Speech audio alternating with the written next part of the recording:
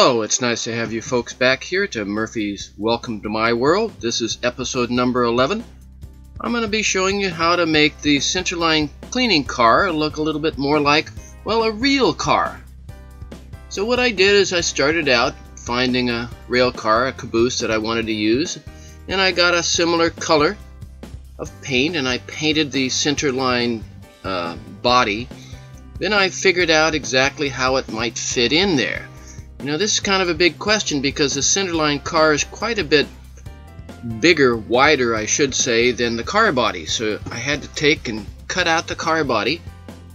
Of course you want to make it nice and square. And I realized that I had to make the car body a little bit wider because it just wasn't gonna fit. So I put in a little spacer, got a little heat. Yeah, plastic will bend if you want it to, and I wanted it to stay in place, of course. And as you can see here, it's a little bit bowed out by the time that I was finished. Next, I had to make some minor adjustments to the car to get this Centerline body to fit inside. A few things had to be removed.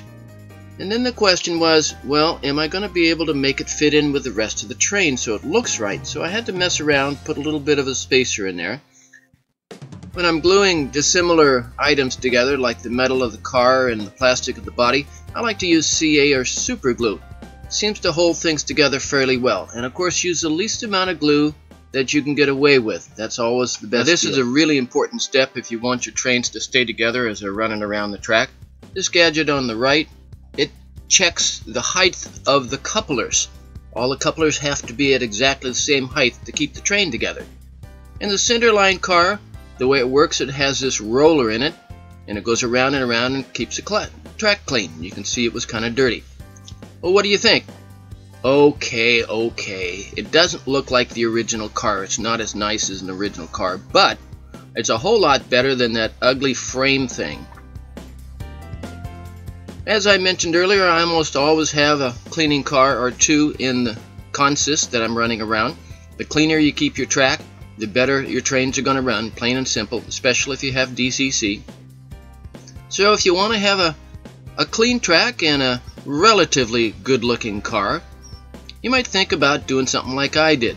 Build it into one of the car bodies that you happen to have on hand. I wouldn't use one of your expensive cars, but we all have those cheap ones laying around someplace or other. So thanks for joining me here at Murphy's Welcome to My World, episode number 11.